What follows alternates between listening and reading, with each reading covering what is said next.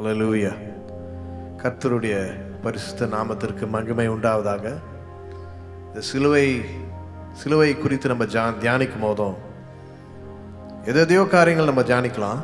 வேதத்தில் எவ்வளோ காரியங்கள் இருக்கு. ஆனால் முக்கியமான ஒரு காரியம் என்ன அப்படின்னா ஒரு ஜெபம். அது சிலுவையில் செய்த ஒரு ஜெபம்.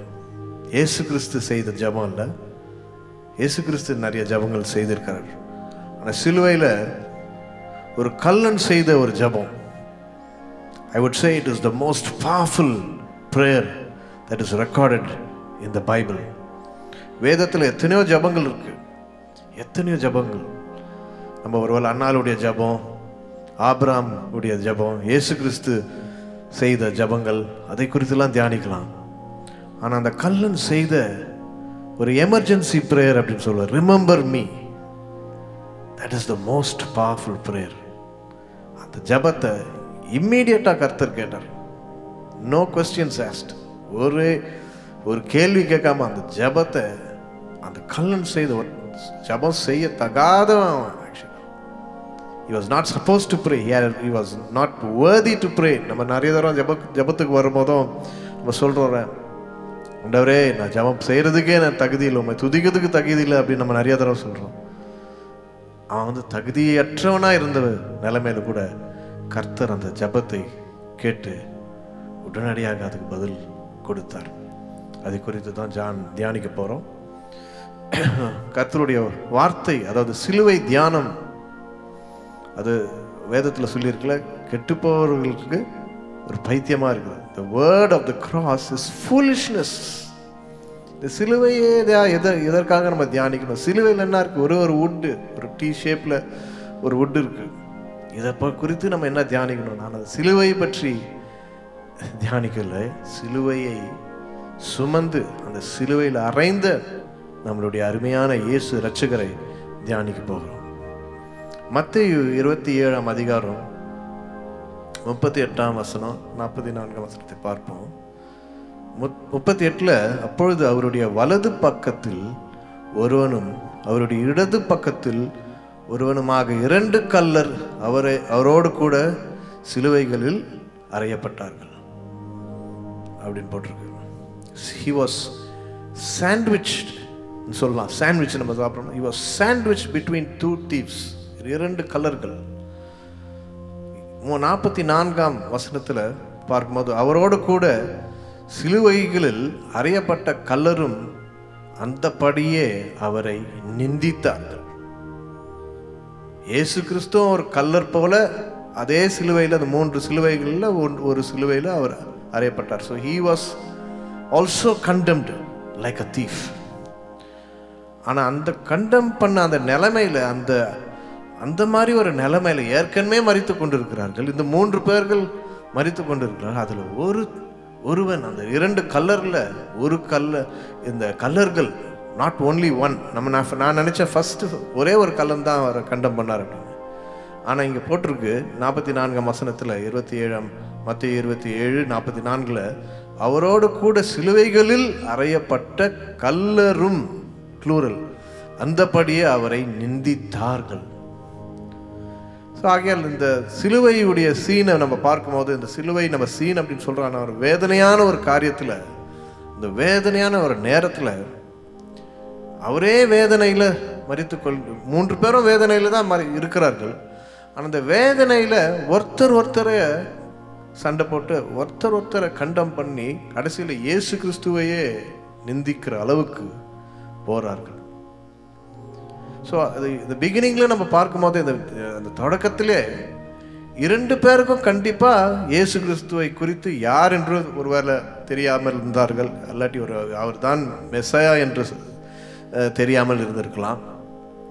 ஒரு ரட்சிக்கப்படாத ஒரு நிலைமையில், அழிந்து போகிற ஒரு நிலைமையில் 2 பேர்கள் இருக்கிறார்கள். ஆனால் கடைசியில் பார்க்கும் போதும் இந்த 2 பேர்களில் மரித்தவர்களில் அந்த கடைசியில் மரித்தவன் அந்த ஒரு கல்லன் ரட்சிக்கப்பட்டான். ஆகையால் ஒரு ஃபியூ ஹவர்ஸ் தான் அந்த சிலுவையில் இருக்கிறாங்க. இந்த ஃபியூ ஹவர்ஸில் ரொம்ப ஒரு பெரிய ஒரு மீட்டிங்க்கு போக முடியல, ஃபாஸ்டிங் ப்ரேயர் பண்ண முடியல, சிலுவை தியான கூட்டத்துக்கு போக முடியல. எந்த ஒரு மாதிரி ஒரு ஸ்பிரிச்சுவல் அட்மாஸ்பியர் இல்லாமல் ஒரு சாக போகிற நிலைமையில் இந்த விதின் தட் ஃபியூ ஹவர்ஸ் ஒரு அந்த சில நேரங்கள் மணி நேரங்களில் ஒருவனுடைய இருதயத்தில் ஒரு பெரிய மாற்றம் ஏற்படுகிறது. நம்ம வந்து ரட்சிக்கப்படணும் அப்படின்னா அடிக்கடி சர்ச்சுக்கு போகிறோம், எத்தனையோ கூட்டம் போகிறோம், எத்தனையோ மிரக்கிள்ஸை பார்க்குறோம். ஆனால் ரட்சிக்கப்படுறதுக்கு ரொம்ப நாள் ஆகுது. சில பேருக்கு ஒரு வயசாயிட்ட பிறகு அப்போ ரட்சிப்பு வருது. ஏன்னா அது வரைக்கும் அந்த இருதயம் கடினமாக இருக்கு. இங்கே பார்க்கும்போது ஆரம்பத்திலே 2 பேருக்கு கடினமான இருதயம் தான் இருக்கு. ஆனால் கடைசியில் ஒருவனுடைய இருதயம் கம்ப்ளீட்டாக மாறி அவனுக்கு ரட்சிப்பே கிடைத்தது. அதை பற்றி நம்ம நிறைய டீட்டெயிலாக தியானிக்கலாம். ஆனால் முக்கியமாக ஒரு 7 குறிப்புகள் நான் சொல்ல போகிறேன். அது நீங்கள் it is very interesting. Not only interesting, நமக்கு இதில் என்ன இது பாடம் கர்த்தர் சொல்லி கொடுக்குறாரு அப்படின்னு நம்ம பார்ப்போம். முதலாவது, why was Jesus numbered among thieves? 2 பேரும் திருடர்களாக இருக்கிறார்கள். இயேசு கிறிஸ்து புனிதமான நமக்காக பாவம் செய்யாத ஒரு குற்றமற்ற ஒரு ஆட்டுக்குட்டியை போல போனார் அப்படின்னு சொல்லியிருக்கு. ஆனால் 2 பேரும் திருடர்களாக இருக்கிறாங்க. ஆனால் இயேசுவும் இது மத்தியில் ஒரு திருடரை போல உலகத்துக்கு காண்பிக்கிறார். ஏன் அப்படின்னா அதில் நிறைய மீனிங்ஸ் எடுக்கலாம். நான் இது ஒரு ரொம்ப அருமையான இருக்குது. மத்தேயு 24ஆம் அதிகாரம் அதில் பார்க்கும் போதும் இயேசு கிறிஸ்து ஒரு திருடனை போல் வருவேன் அப்படின்னு சொல்கிறார். அதாவது திருடன் என்ன ஜாமத்து வருவான் என்று வீட்டு எஜமான் அறிந்தால் அவன் வீழ்த்திருந்து தன் வீட்டை காப்பான் அப்படின்னு போட்டு. So God was saying, I will come like a thief. Jesus was, I will come like a thief அப்படின்றார். ஒரு திருடனை போல வர வெளிப்படுத்தலில் சொல்கிறார், திருடனை போல் வருவேன், I will come like a thief. ஆகியால் தான் எத்தனையோ குற்றங்கள் இருக்கான 2 பேர் ராபர்ஸ்ன்னு சொல்லியிருக்கு. வேற ஏதோ என்ன பிரச்சனைகள் தெரியல. ஆனால் both of them were thieves. ஆனால் அந்த திருடர்கள் மத்தியில் அதாவது பிசாசின் கையில் அகப்பட்ட நம்மளை திருடிட்டு போகிறதுக்காக இயேசு கிறிஸ்து சிலுவையில் மரித்தார். இந்த சூழ்நிலையில் இந்த திருடர்கள் மத்தியில் he came to rob his bride. சில நார்த் இந்தியாவில் கேள்விப்பட்டிருக்கேன். சில தேசத்தில் அதாவது ஒரு திருமணம் செய்யணும்னா அந்த மாப்பிள்ளை போய் அந்த பெண்ணை போய் திருடிட்டு போனோம் அப்படின்னு அது ஒரு culture. I don't know which country, but I read about it. So he came to steel as. So அதை போகட்டும், that's not the main point. But இந்த 7 குறிப்புகளை நம்ம தியானிப்போம். இந்த திருடனுக்கு இந்த கல்லனுக்கு ஏற்பட்ட காரியங்கள் அந்த வித்தின் ஃபியூ ஹவர்ஸ் எப்படி அவன் மனம் மாறிடுச்சு அப்படின்னு நம்ம பார்ப்போம். நம்பர் 1, முதலாவது பார்க்கும் போதும் அந்த சிச்சுவேஷனை பாருங்க. இயேசு கிறிஸ்து சிலுவையில் மரிக்கிறார். அந்த நேரத்தில் எல்லாரும் இவங்க 2 பேரும் இந்த 2 திருடர்களும் ஒருவேளை அவங்களுடைய வெறுப்புகளை எல்லாவற்றும் தெரிவிக்கிறாங்க. they may be showing hatred. அந்த சோல்ஜர்ஸை போட்டு ஒருவேளை கெட்ட வார்த்தையில் திட்டி அவங்களுடைய ஃப்ரஸ்ட்ரேஷன் எல்லாமே அந்த ரத்தத்தோடு அந்த ஃப்ரஸ்ட்ரேஷனும் போகிறது. ஆனால் இயேசு கிறிஸ்து ஒரு வார்த்தை சொல்கிறார், பிதாவே இவர்களை மன்னியும் அப்படின்னு. ஒருவேளை நான் நினைக்கிறேன் அந்த வார்த்தையை இவனை மாற்றிருக்குமா அப்படின்னு நம்ம பார்ப்போம். முதலாவது அந்த மாறப்பட்ட அந்த திருடனுடைய குவாலிட்டிஸை பார்ப்போம். அந்த சிலுவையில் மரிக்கும் போதும் தேவனுடைய பயம் அவனுக்கு ஏற்பட்டது. he feared God. திருடி இருக்கலாம், எல்லாம் தப்பெல்லாம் செஞ்சுருக்கலாம். கடைசியில் சிலுவையில் போய் அறையிற அளவுக்கு ஒரு மன்னிக்க முடியாத ஒரு குற்றத்தில் போய் அவன் சிலுவையில் போய் அறையப்படுகிறான். ஆனால் அந்த டைமில் தேவனுடைய பயம் அவனுடைய இதயத்தில் ஏற்படுகிறது. லூக்கா 23ஆம் அதிகாரம், அதுதான் நம்ம தியானம். அது டைம் இல்லை அதை மெடிடேட் பண்ணுறதுக்கு, அதுக்காக வெறும் அந்த வசனத்துக்கு நேராக போகிறேன்.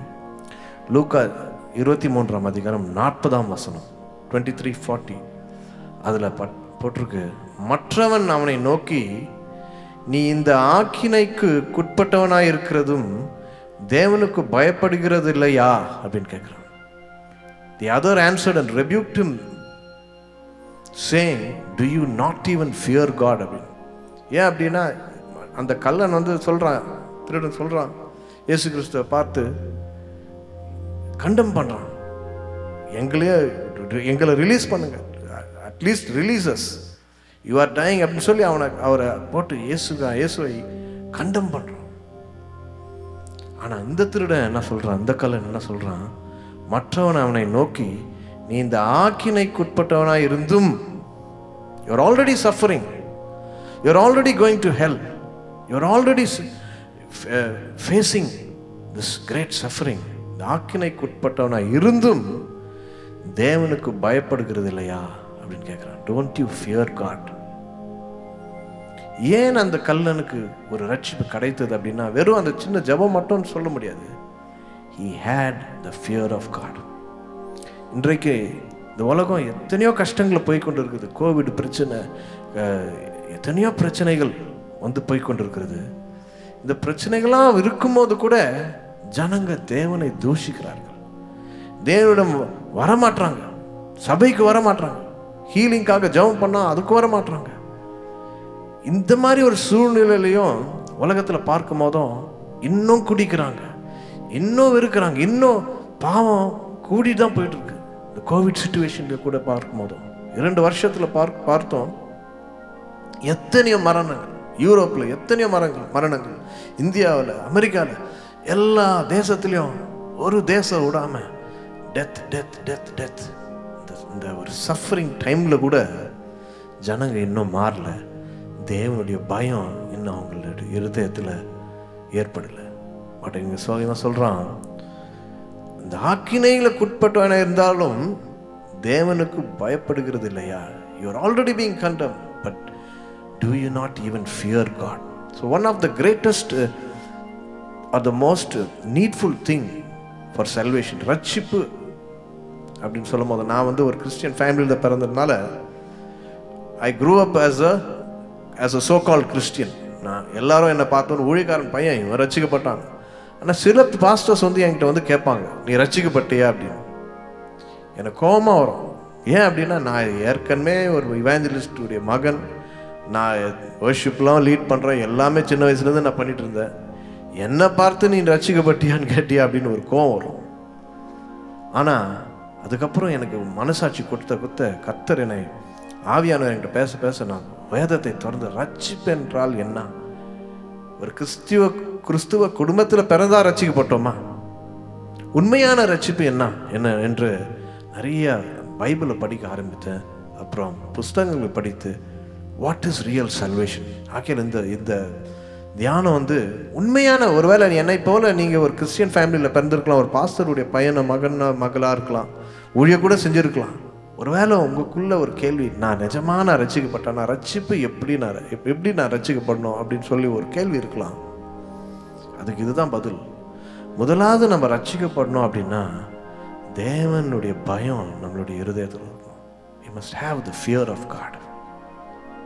என்னுடைய வாழ்க்கை இப்படி போய்கொண்டே இருக்கு, பாவத்தில் போய்கொண்டே இருக்கிறேன்னு, நான் எப்படி என்னால் ரட்சிக்கப்பட முடியும்? தேவனுடைய பயம், I must fear God.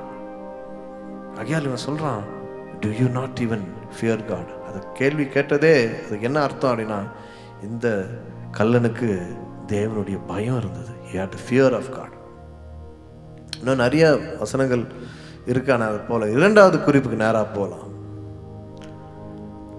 the thief who got the salvation, he had a realization of his sinful state. அதாவது அவனுடைய பாவத்தை குறித்த ஒரு வேதனையும் ஒரு உணர்வும் இருந்தது. இதுதான் முக்கியமான காரியம்.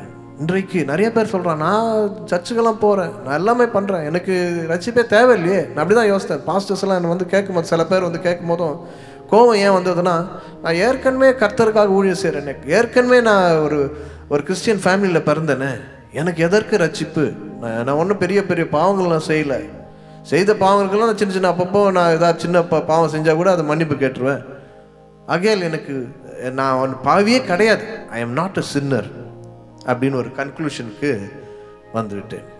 அது என்ன அப்படின்னா, if you want to be saved, number 2, you have to realise your sinful state. You have to realise your sin. தன் பாவங்களை மறைக்கிறவன் வாழ்வடைய மாட்டான் போட்டிருக்கு. You cannot say I'm not a sinner அப்படின்னு சொல்லும் போது செல்ஃப் ரைச்சஸ்னஸ் வந்துடுது.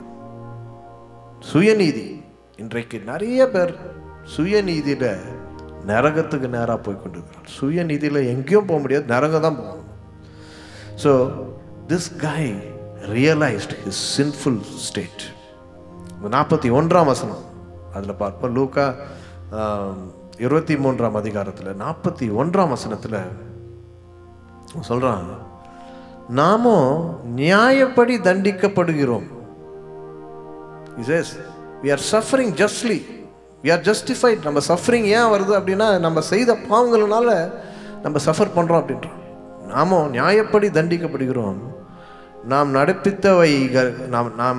நடப்பித்தவைகளுக்கு தக்க பலனை அடைகிறோம். we deserve what we are suffering அப்படின்னு அவன் ஒத்துக்கிறான். இவரோ தகாதொன்றையும் நடப்பிக்கவில்லையே என்று அவனை கடிந்து கொண்டான். ஸோ அங்கே ஒரு பெரிய ஒரு மினிஸ்ட்ரியே நடக்குது. அடுத்த திருடனுக்கு இவன் ஊழியம் செய்கிறான். இவனே கல்லன். ஆனால் அவன் சொல்கிறான், நம்ம சஃபர் பண்ணுறது நியாயம்தான்ப்பா, இதுக்கு மேலே நம்ம ஒன்றும் பேச்சு கிடையாது. we are suffering justly. ஆனால் அவன் சொல்கிறான், இவரோ ஒன்றுமே செய்யாத குற்றம் செய்யாமல் இங்கே தூங்கிட்டு இருக்காரு அப்படின்னு. நம்மளோட we indeed are suffering justly. நியாயப்படி தண்டிக்கப்படுகிறோம். இன்றைக்கு நம்ம எத்தனை பேர் சொல்வோம், ஆண்டவரே இந்த உலகம் எவ்வளோ சஃபர் பண்ணிட்டு இருக்கு, கோவிட்ல எல்லாம் போயிட்டு இருக்கு, நியாயப்படி தண்டனை வந்துட்டு கொண்டு தான் இருக்கிறது. ஒருவேளை அந்த காலத்தில் இன்னும் சோதம் கோமரெல்லாம் பார்த்து எரித்து போட்டார். அந்த அளவுக்கு நம்ம தண்டிக்கப்படவில்லை. ஏன் அப்படின்னா இன்னும் கிருபையின் காலத்தில் போய் கொண்டு இருக்கிறோம். ஒருவேளை பெரிய அந்த பேண்டமிக்கில் ஏதாவது ஒன்று உலகத்தை அழிச்சு போயிருக்கலாம். ஆனால் கர்த்தர் இன்னும் நமக்கு கிருபையை கொடுத்து ஜீவனோட வைத்திருக்கிறார். நியாயப்படி தண்டிக்கப்படுறோம். Realisation of your sinful state. நம் பாவி என்று ஒத்துக்கின பிறகுதான் ரட்சிப்பு. அது வரைக்கும் no heaven, no salvation unless we realize our sinful state. இவன் இந்த திருடன், இந்த கல்லன், அவனுடைய பாவ உணர்வு வருகிறது. பாவத்தின் சம்பளம் மரணம் என்று அவனுக்கு தெரியுது. அந்த பாவத்தை உணர்கிற அந்த உணர்வுள்ள இருதயம் தான் கர்த்தர் பார்க்கிறார். broken heart. God is near to the broken hearted and saves those who are crushed in spirit. When we realize our sinful and broken state and we realize that we need some repair, then God can come and touch and heal us. எனக்கு ஏதோ ஒரு பாவத்தில் போய்கொண்டிருக்கேன், என்னால் அந்த முழுமையான அந்த கர்த்தருடைய பிரசனத்தை அனுபவிக்க முடியலையே சொல்லி அவருடைய பிரசனத்தில் போய் அவர் பாதத்தில் உணர்ந்த, ஆண்டவரே நான் பாவி, என் மீது இரக்கமாயிரும் என்று சொல்லும் போதும் அவர் இரக்கத்தை காண்பிக்கிறார். மூன்றாவது, அவன் பாவின் மட்டும் உணரல, இயேசு யார் என்று உணர்ந்தான். ஒருவேளை இயேசுவை பற்றி அவனுக்கு தெரியல. இயேசு கிறிஸ்துவுடைய சரித்திரத்தை பார்க்கும்போது 3.5 வருஷம் தான் வெளியே வர்றாரு. அது வரைக்கும் என்ன நடந்ததுன்னே ஒன்றும் தெரியல. nobody knows about him. இவனுக்கும் ஒன்றுமே தெரியல. சிலுவையில் இவனும் தண்டிக்கப்படுகிறான். ஆனால் இயேசு கிறிஸ்துவுடைய பரிசுத்தத்தை உணர்கிறான். நாட் ஓன்லி அந்த ஹோலினஸ், இயேசு கிறிஸ்து அதாவது தேவனுடைய புத்திரர் என்று அவனுக்கு அந்த அறிவு, அந்த வெளிப்பாடு வருகிறது. we need this revelation. இந்த ரெவலேஷன் இல்லாமல் இருக்கும் போதும் நம்ம ஒன்றுமே நம்மளுடைய அதாவது இச்சைகளை தான் ஓடிட்டு இருப்போம். நம்ம சுய புத்தியில தான் நமக்கே ஒரு நியாய தீர்ப்பை கொண்டு வந்துட்டு இருப்போம். ஆனால் இங்கே பார்க்கும்போது he had a revelation of the purity and divinity of Jesus. யார் இயேசு கிறிஸ்து? ஒரு நல்ல ஒரு ப்ராஃபட் அப்படின்னு சொல்லி எல்லாரும் அவரை யோசித்தார். இவர் தான் மெஸ்ஸாயா என்று அவனுக்கு தெரிந்தது. எப்படின்னா அதே வசனத்தில் தான் அவர் சொல்கிறார், நாம நியாயப்படி தண்டிக்கப்படுகிறோம் அப்படின்னு. அது போக இவரோ தகாதொன்றையும் நடப்பிக்கவில்லை என்று அவனை கண்டித்து கொண்டார். he realized இவர் பாவம் அறியாத ஒரு குற்றமற்ற ஒரு ஆட்டுக்குட்டியை போல நமக்காக மரிக்கிறார் என்று அவனுக்கு தெரிந்தது. he realized the purity and the divinity of God. இன்னைக்கு நிறைய பேர் வந்து பைபிளை ரிசர்ச் பண்ணுறாங்க, பைபிள் ஸ்காலர்ஸ் எல்லாம் இருக்காங்க, பைபிளை டிரான்ஸ்லேட் பண்ணுறவங்களாம் இருக்காங்க. ஆனால் Jesus was a good man, அவ்வளோதான். அவர் நல்ல, அவன் வந்து இயேசு யார் என்று பாவம் செய்யாத மனிதன் இந்த உலகத்திலே இல்லை. ஆகையால் பாவம் செய்யாதவர் அப்படின்னு சொல்லும் போதே இவர் வந்து தேவனுடைய குமாரன் என்று அவன் உள்ளுக்குள்ள அந்த வெளிப்பாடு வருகிறது. He needed that revelation in order to be saved. இன்றைக்கு நமக்கு ரட்சிப்பு வரணும் அப்படின்னா, ஒருவேளை இயேசு கிறிஸ்துவிடம் போயிட்டு ஆண்டவரே எனக்கு ஒரு ஹீலிங் வேணும், ஆசீர்வாதம் வேணும்னு சொல்லி நிறைய பேர் தேடி தான் போயிட்டு இருக்காங்க. ஆனால் he is a holy man. அவர் இல்லாமல் எனக்கு பரிசுத்தம் இந்த உலகத்தில் இல்லை, அவர் இல்லாமல் எனக்கு ரட்சிப்பு இந்த உலகத்தில் இல்லை, அவர் இல்லாமல் எனக்கு விடுதலை கிடையாது, பாவத்தை விட்டு எனக்கு என்னால் வெளியே வர முடியாது. I need the Savior. So he had a revelation that Jesus was the Savior, the pure Lamb of God, Savior of the world. Hallelujah. நான்காவது வந்து ரட்சிப்புக்காக நமக்கு முக்கியமான தேவைப்படுகிறது என்ன அப்படின்னா விசுவாசம். விசுவாசம். இந்த கல்லனை பார்க்கும்போது he did not lose his faith despite his failure. ஒருவேளை அந்த மற்ற கல்லனை போல அவனே கண்டம் பண்ணிட்டு கொண்டு இருக்கலாம். நிறைய பேர் வந்து அந்த நெகட்டிவ்லேயே இருக்காங்க. நான் பாவி, நான் பாவி, நான் பாவி, கடைசி வரைக்கும் பாவின்னு சொல்லி நரகத்துக்கு போயிடுறாங்க. ரட்சிப்பை இயேசு கிறிஸ்து கொடுக்குற அந்த இலவசமான அந்த ரட்சிப்பை அடையாம அப்படியே மிஸ் பண்ணிட்டு போயிடுறாங்க. இங்கே பார்க்கும்போது he did not lose his faith. அவன் பாவின்னு தெரியுது, அவன் நியாயப்படி தண்டிக்கப்படுறான் அப்படின்னு எல்லாமே தெரியுது. ஆனால் 42ஆம் வசனத்தில் இந்த வார்த்தை சொல்கிறான், இயேசுவை நோக்கி ஆண்டவரே, he didn't say prophet, ஒரு நல்ல மனிதனே அப்படின்னு ஒன்று சொல்ல, ஆண்டவரே அப்படின்றான். that means he is the Lord, he is God அப்படின்னு தெரியுது அவனுக்கு. இயேசுவை நோக்கி ஆண்டவரே, நீர் உம்முடைய ராஜ்யத்தில் வரும்போது, அவனுக்கு என்ன தெரியும் எந்த ராஜ்யத்தில் வந்து வருகிறார் அப்படின்னு? he has no clue. ஆனால் உள்ளுக்கு இருக்கிற ஆவியானவர் அந்த வெளிப்பாடை கொடுக்கிறார். இயேசுவை நோக்கி ஆண்டவரே, நீர் உம்முடைய ராஜ்யத்தில் வரும்போது அடியேனை நினைத்தருளும் என்றான். remember me, your slave அப்படின்றான். அடியேனை, just remember me Jesus, remember me when you come in your kingdom. What a wonderful revelation. இயேசு கிறிஸ்து இவரை போல ஒரு கண்டெம்ட் பர்சன் மாதிரி தான் அந்த சிலுவையில் அறையப்படுகிறார். ஆனால் திடீர்னு அவருக்கு ஒன்று வெளிப்பாடு. இயேசு கிறிஸ்துவோடைய அன்பை ருசித்து பார்க்கிறான்.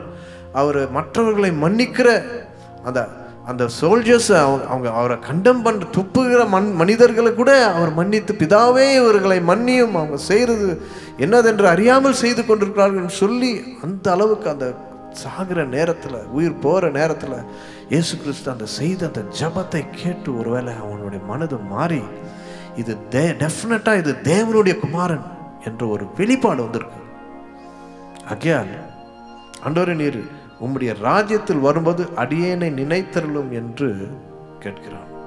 அந்த ஜபமே அவனுடைய விசுவாசத்தை காண்பிக்கிறது. ஒருவேளை சொல்லியிருக்கலாம், ஆண்டவரே நான் அந்த ராஜ்யத்துக்கு வர்றதுக்கே சான்ஸ் இல்லை, எனக்கு ரட்சிப்பு கிடையாது, நான் இப்படி தான் இருப்பேன், இப்படி தான் நரகத்துக்கு போவேன். ஆனால் அவனுக்கு ஒரு விசுவாசத்தோடு ஜபம் பண்ணுறான். A prayer of faith is very important. நம்முடைய வாழ்க்கையில் என்ன ஆனாலும் சரி, ஒருவேளை நம்ம உலகத்தில் எவ்வளோ காரியங்கள் பார்க்கிறோம், அதே போல நம்ம ஒரு ஜபம் பண்ணி பண்ணி பண்ணி கூட அந்த ஜபத்துக்கு பதில் இல்லாமல் இருக்கிற ஒரு சூழ்நிலை போல இருக்கலாம். ஆனாலும் அந்த விசுவாசத்தை இழந்து போயிடக்கூடாது. யோனா அந்த அந்த மீன் வயிற்றில் இருக்கும்போது கூட ஒரு சின்ன ஒரு காரியம் இருந்தது அவனுடைய மனசுல, அந்த விசுவாசம். ஜபம் செய்கிறான். He believed that God is able. Hallelujah. That he is the rewarder. பலன் தரும் தேவன் என்று அவனுக்கு ஒரு விசுவாசம் இருந்தது. அந்த விசுவாசம் தான் இவனை அவன் ரட்சிப்பில் நடத்துகிறது. இதில் சொல்றான், ஆண்டவரே, நீர் உம்முடைய ராஜ்யத்தில் வரும்போது அடியேனை நினைத்தருளும். ஆகையால் இந்த விசுவாசத்தை நம்ம இழந்து போவே கூடாது. Never lose your hope. இன்றைக்கு ஏன் டிப்ரெஷன் நிறைய பேருக்கு வருது அப்படின்னா, ஹோப் இல்லாமல் போயிடுறாங்க. அவ்வளோதான், தட்ஸ் ஓவர் அப்படின்னு நினைக்கிறாங்க. Never lose your hope. Hope, அந்த விசுவாசம், அந்த நம்பிக்கை ஒருவேளை எத்தனையோ ட்ராஜடிஸ் நடந்திருக்கலாம் உங்கள் வாழ்க்கையில், எவ்வளோ சஃபரிங்ஸ் பார்த்துருக்கலாம். ஆனால் ஒன்று மட்டும் நீங்கள் விடாமல் பிடிச்சுக்கோங்க, அவருடைய பாதத்தை விசுவாசத்தோடு பிடிங்க. That is the greatest டெலிவரன்ஸுக்கு secret, ரட்சிப்புக்கு சீக்ரெட்டு. ஏன்னா அந்த ரகசியம் என்ன அப்படின்னா அந்த விசுவாசம். விசுவாசத்தை குறித்து நிறைய பேசலாம், but let us go to the next point. The fifth point என்ன அப்படின்னா, he acknowledged Jesus as king of his life. இயேசு கிறிஸ்து ஆண்டவர் மட்டும் இல்லை, என்னுடைய வாழ்க்கையின் ராஜா அப்படின்னு அவன் ஒத்துக்கொள்கிறான். அதே வசனம் தான் உம்முடைய ராஜ்யம் அப்படின்னு சொல்றான். உம்முடைய ராஜ்யத்தில் வரும்போது அடியேனை நினைத்தரலாம். அது என்ன அர்த்தம் அப்படின்னா, Jesus you are my king. நீ ராஜா, நீ பெரிய ராஜா, அந்த ராஜ்யத்தில் நான் வரணும். ராஜா அப்படின்னு சொல்லும் போது நம்ம நிறைய பேருக்கு ராஜான்னு பேரை வச்சிடறோம். அது அந்த மாதிரி ஒரு ராஜா இல்லை. ராஜா அப்படின்னா என்னை ஆளுகிற தேவன் நீர், என்னை ஆளுகிற தேவன். இன்றைக்கு ரட்சிக்கப்படும் போதும் நிறைய பேர் கிருபையில் ரட்சிக்கப்படுகிறோம். He's a gracious God, He's a loving God, He's a friendly God அப்படிலாம் நிறைய பாடல்லாம் வருது. I am a friend of God அப்படிலாம். ஆனால் He is my king, I am His slave. என்னுடைய ராஜா அப்படின்னு சொல்லும் போதும் அவருடைய ஆளுகையில் வரும். அதான் வேதத்தில் சொல்லியிருக்கு, humble yourself under the mighty hand of God that He will exalt you in due season. கர்த்தருடைய பலத்த கரங்கள் கடியில அடங்கிரு அப்படின்னு. அந்த அடங்கி இருக்கிறது தான் பெரிய பிரச்சனையா இருக்கு. we are unable to come under the control of God. ஹல்லேலூயா. ஆனா இவன் அந்த தேவனுடைய ராஜ்யத்தினுடைய அடிமை போல ராஜா அப்படின்னு சொல்ற அளவுக்கு அவன் போயிட்டான். he acknowledged Jesus as king of his life. அவனுடைய வாழ்க்கையின் ராஜா என்று. வாழ்க்கை போய்கொண்டு தான் இருக்கு, இன்னும் கொஞ்சம் வினாடியில் போயிடும். ஆனாலும் நீரே என் ராஜா அப்படின்னு சொல்லி அந்த ஆளுகைக்குள்ள வருகிறான். he comes under the authority of God. he comes under that beautiful position. that is the position that we need for salvation. அடுத்தது அவன் செய்த அந்த ஜெபத்தை பற்றி தான் நான் சொன்னேன். அருமையான ஒரு ஜெபம். இயேசுவை நோக்கி, ஆண்டவரே நீர் உம்முடைய ராஜ்யத்தில் வரும்போது அடியேனை நினைத்தருள் ஆண்டவரே. Lord remember me. அவன் சொல்றான், ஆண்டவரே. அதோடைய அர்த்தம் என்ன அப்படின்னா, உம்மோடு இதே சிலுவையில் உமக்கு பக்கத்தில் நான் மரித்து போறதுக்கு எனக்கு எந்த விதத்திலையும் தகுதி இல்லை ஆண்டவரே. I am not worthy to die with you. I am fit to be condemned. உம்முடைய பாதத்தில் நான் சரண்டர் ஆறது கூட எனக்கு தகுதி இல்லை அப்படின்னு சொல்றான். ஆனா என்னை கொஞ்சம் நினைத்து பாருங்க ஆண்டவரே. just think of me. நம்ம சொல்றோம்ல, சில பேர்கிட்ட கம்ப்ளீட்டா ரெஃப்யூஸ் பண்ணிட்ட பிறகு அட்லீஸ்ட் ஏதாவது ஞாபகம் வச்சுக்கோங்க அப்படின்னு சொல்லிட்டு போறோம். சொல்றான், ஒண்ணுமே இல்லைன்னா கூட பரவாயில்ல ஆண்டவரே, ஆனா என்னை நினைத்தருள் ஆண்டவரே அப்படின்னு. Lord remember me. இது சொல்லும் போதெல்லாம் எனக்கு really my heart bleeds. Lord remember me. நிச்சயமாக நம்ம மறந்தாலும், தாய் மறந்தாலும், இயேசு கிறிஸ்து நம்மளை மறக்க மாட்டார். அவனுக்கு தெரிஞ்சிச்சு அது. இது ஒரு most powerful prayer அப்படின்னு. Not only that remember me, he remembered God. அதுதான் முக்கியமான காரியம். இயேசு கிறிஸ்து சொல்றாருல, அந்த அப்பத்தை பிட்டு கொடுக்கும்போது இதில் என்னை நினைவு கூறும்படி இது செய் அப்படின்னு. ஏன் அப்படின்னா, கொஞ்ச நாள்ல இவங்க மறந்துடுவாங்க, என்ன நான் போயிடுவேன், என்னை மறந்து போயிடுவாங்க. இன்றைக்கு நிறைய பேர் ரட்சிக்கப்படுறாங்க, ஆனால் கொஞ்ச நாள்ல இயேசுவை மறந்து போயிடுறார்கள். அவர் செய்த ஆசீர்வாதங்கள் எல்லாவற்றையும் மறந்து போயிடுகிறார்கள். But this guy, he said, this thief on the cross, he said, remember me Lord. I think it is the most powerful prayer. ஏன் அது ரொம்ப பவர்ஃபுல் ப்ரேயர் அப்படின்னா, அவன் சின்சியராக கேட்குறான். நம்ம இப்போ இதே டயலாக் நம்ம யூஸ் பண்ணலாம். But how sincere are you is the question. How sincere am I? Remember me, Lord. வேதத்தில் சொல்லி he remembers us in our low estate. நிறைய வசனங்கள் இருக்கு. Beautiful word. Remember me. The sweetest and the greatest prayer. அடுத்தது போவோம். 7வது 6வது பார்த்துட்டோம். Remember me. He cried out for God's mercy. If you are willing to cry out to God for His mercy, He will definitely give His mercy. அவருடைய கிருபைக்காக நம்ம அவருடைய அழுது நம்ம கேட்கும் போதும் கண்டிப்பாக அந்த கிருபையை அருளுவார். ஆனால் நம்ம என்ன நினைக்கிறோம், ரட்சிப்பு ரொம்ப இலவசம், லார்ட் சேவ் மீ அப்படின்னு சொல்லிட்டு கேஷுவலாக போயிட்டே இருக்கோம். We are not crying out for that mercy, but He remembered His condemned state and asked for God's mercy. அதுதான் அந்த காம்பினேஷன் தான் நம்ம இருக்கணும். 7வது பார்க்கும் போதும் He was saved by grace. ரட்சிப்புக்கு தகுதி இல்லை, இயேசு கிறிஸ்து கிட்ட போகிறதுக்கு தகுதி இல்லை, அங்கே மரிக்கிறதுக்கும் அவனுக்கு தகுதி இல்லை, அந்த அந்த தேவனுடைய ராஜ்யத்தில் பிரவேசிக்கிறதுக்கும் அவனுக்கு தகுதி இல்லை. ஆனால் கடைசியாக பார்க்கும்போது எப்படி அவன் ரட்சிக்கப்பட்டான் பார்க்கும்போதும் கிருபையினால் ரட்சிக்கப்பட்டான். கிருபையினால். எபேசியர் 2ஆம் அதிகாரம் 8ஆம் வசனம் ரொம்ப அருமையான வசனம். என்னுடைய வாழ்க்கையை மாற்றின வசனம் இதுதான். அதில் போட்டிருக்கு, கிருபையினாலே விசுவாசத்தை கொண்டு, இது 2 காம்பினேஷன்ஸ். அது பை கிரேஸ் த்ரூ ஃபெய்த். கிருபையினாலே விசுவாசத்தை கொண்டு ரட்சிக்கப்பட்டீர்கள்.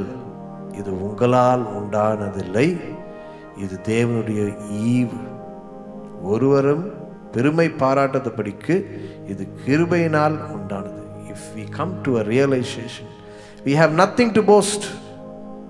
ஒருவேளை நம்ம ஒயிட் ஷர்ட்ஸ் எல்லாம் போட்டு சர்ச்சுக்கு போகலாம், எல்லாம் வேஷம் எல்லாம் பண்ணலாம். Nothing can bring us salvation but the grace of God. ஏன் இந்த மனிதனுக்கு ஒரு ரட்சிப்பு கிடைத்தது அப்படின்னு சொன்னா, நமக்கு எல்லாருக்கும் ஒரு உதாரணமாக கர்த்தர் நம்ம காண்பிக்கிறார். As an example, the Lord is saying, you too can be saved no matter what your situation. எந்த பாவத்தை செய்தாலும் சரி, உனக்கும் இந்த இலவசமான ரட்சிப்பு உனக்கு கிருபையாய் காத்து கொண்டிருக்கிறது. This salvation is for you too அப்படின்னு சொல்றதுக்கு தான் இந்த திருடனை ரட்சிப்புல நடத்தினார். கடைசியா சொல்றார்ல, today you will be with me in Paradise. இன்றைக்கே பரதேசியில காணப்படுவாய் அப்படி சொல்றார். That is God's free salvation. That is God's free salvation. இது முடிய நிறைய வசனங்கள் இருக்கு. ஆனால் ஒரு சிறிய பாடலை பாடிட்டு, என்னுடைய பாடல் இயேசு கிறிஸ்துவோடைய அன்பை குறித்து ஒரு பாடலை பாடிட்டு க்ளோஸ் பண்ண போகிறேன். அன்பை சொல்லி கீர்த்தனம் பாடி ஆராதனை செய்கிறேன் என்று.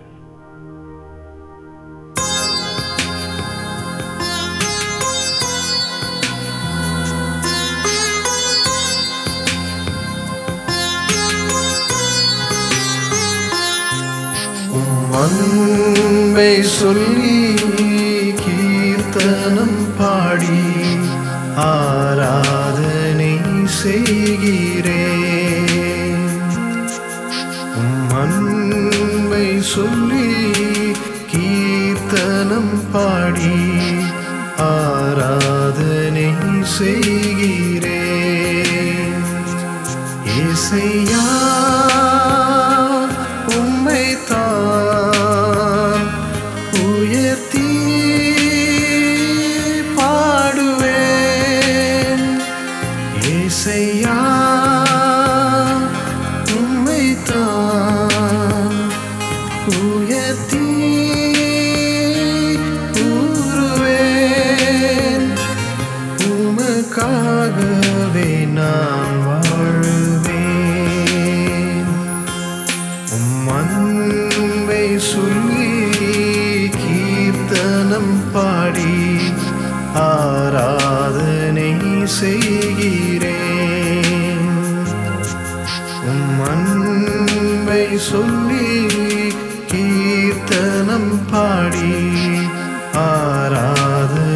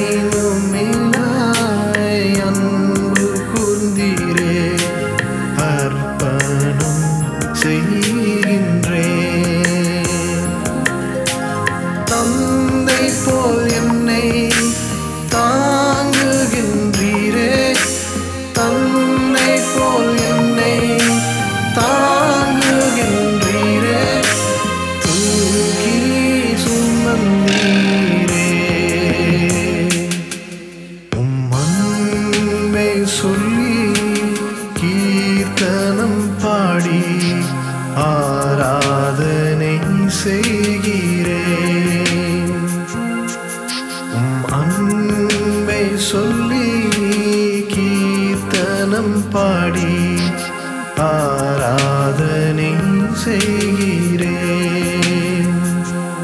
இசையா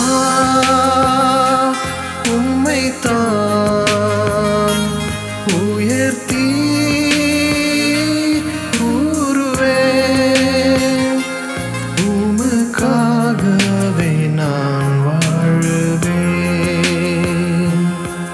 உம் அன்பை சொல்லி கீர்த்தனம் பாடி ஆராதனை செய்கிறேன்.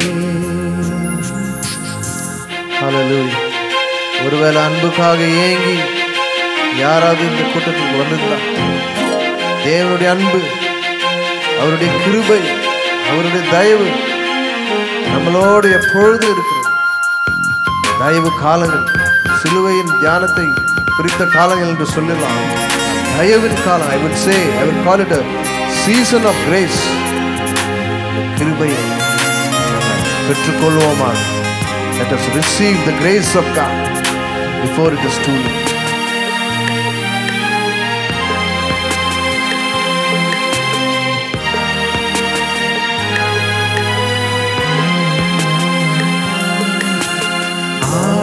ஆடுகட்காய்த்தம் ஜீவன் தந்தீரே, நல்மேய்ப்பன் இயேசுவே. ஆடுகட்காய்த்தம் ஜீவன் தந்தீரே, நல்மேய்ப்பன் இயேசுவே. அடிக்கப்பட்ட ஆட்டுக்குட்டி நீர், அடிக்கப்பட்ட ஆட்டுக்குட்டி நீர், உலகின் பாவபலி. உம் அன்பை சொல்லி கீர்த்தனம் பாடி ஆராதனை செய்கிறேன். உம் அன்பை சொல்லி கீர்த்தனம் பாடி ஆராதனை செய்கின்றேன். இசையா உம்மைத்தான் உயர்த்தி பாடுவேன். இசையா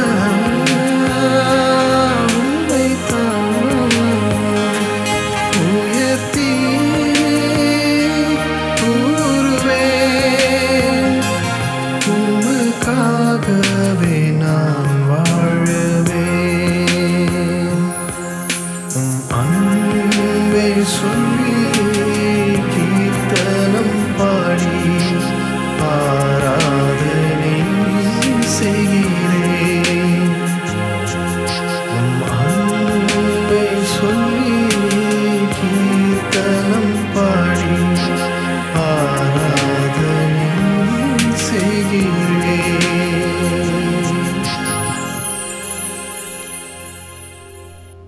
ஹல்லேலூயா, ஹல்லேலூயா. ஆமாண்டவரே, அந்த அன்பை நினைத்து உம்முடைய பாத தண்டை வருகிறோம் ஆண்டவரே.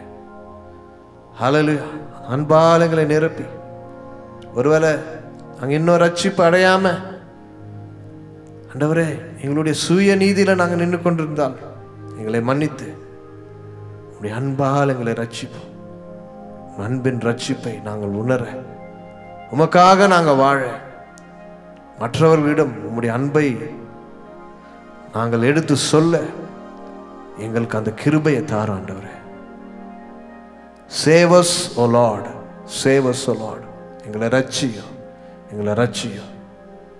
இயேசு நாமத்தில் பிதாவே, ஆமென்.